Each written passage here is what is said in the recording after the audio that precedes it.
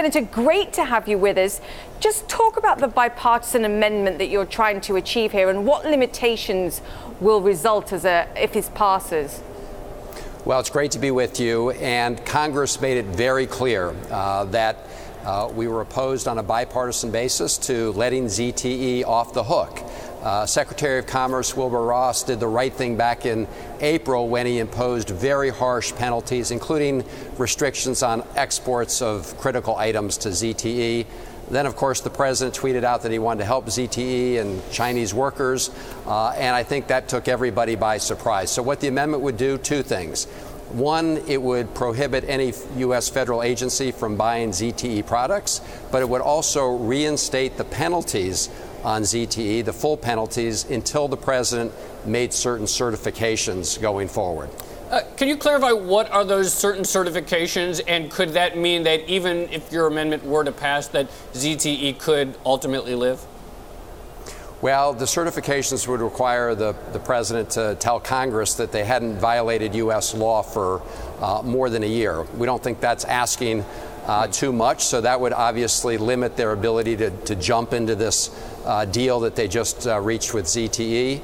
And second, to certify that ZTE's been cooperating. But I think the one condition requiring that a country, at least for a year, have not violated U.S. law. I think you know the story with ZTE. I mean, not only were they caught and penalized at first, but then they were caught again working behind the scenes in a very obvious way to try to undermine the U.S. sanctions policy. And if we let countries off of if we catch countries for violating our sanctions and then say, okay, we're going to let you off the hook, it undermines all our sanctions efforts, whether they're against North Korea, Iran, or any other country. Senator Van Hollen, the current deal that the administration has established that will allow ZTE to live stipulates that regulators or enforcement personnel from the U.S. be embedded within ZTE to guarantee that they're not going to do bad stuff in the future.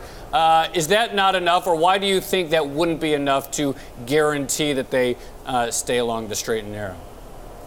Well, because it's one of these here we go again situations. ZTE has made those promises and pledges in the past, and then, they had an internal chart showing all the ways that they were going to evade U.S. sanctions. In fact, one of the folks that the Chinese decided to put on the ZTE board as part of their so-called cleanup operation was someone who came from a previous entity that has found to have violated U.S.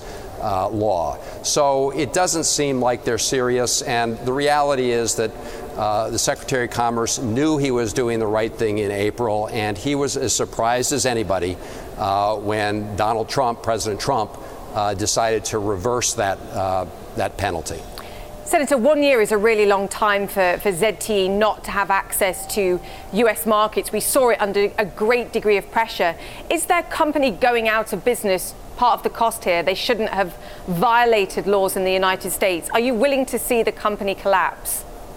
I am willing to see it being squeezed much harder than it will be under the agreement that was just reached, because they not only got caught, they then went out of their way to try to circumvent U.S. sanctions. I mean, they essentially thumbed their noses at the United States government, and I don't think we should reward that behavior. And I think the deal that was struck does reward that behavior, because ZTE was very much on the ropes. We could have demanded even more, and I don't think it's asking too much to require a foreign entity to have complied with U.S. law for at least a year before they get let off the hook from the sanctions that we've imposed. Again, if we're going to go around cutting deals, it will undermine our credibility on our entire sanctions policy and hurt our national security. What if cutting a deal is part of a bigger plan here with the Chinese to tackle some of the issues on trade, to secure technology from the United States in the future that's obviously been part of the criticism here?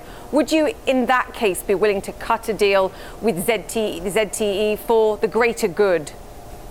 Well, you're right. There's a lot larger issue here with respect to China essentially stealing our technology, forcing U.S. companies that do business in China to share U.S. technology. But that's not part of this deal. In fact, Secretary Ross said that, what you see is what you get when they announced this deal. There's no sign at all that there are greater concessions. Look, if this was related to a larger agreement on national security, that would be one thing, but it appears that ZTE and the penalties were thought of by Trump, not by Secretary Ross, but by President Trump, as simply some kind of bargaining chip on other issues, maybe tariffs on soybeans. Who knows what it might have been. And I think in the view of many of us, and again on a bipartisan basis, you go down a very slippery slope when you start trading off national security priorities for these other kind of negotiations on unrelated issues. Now,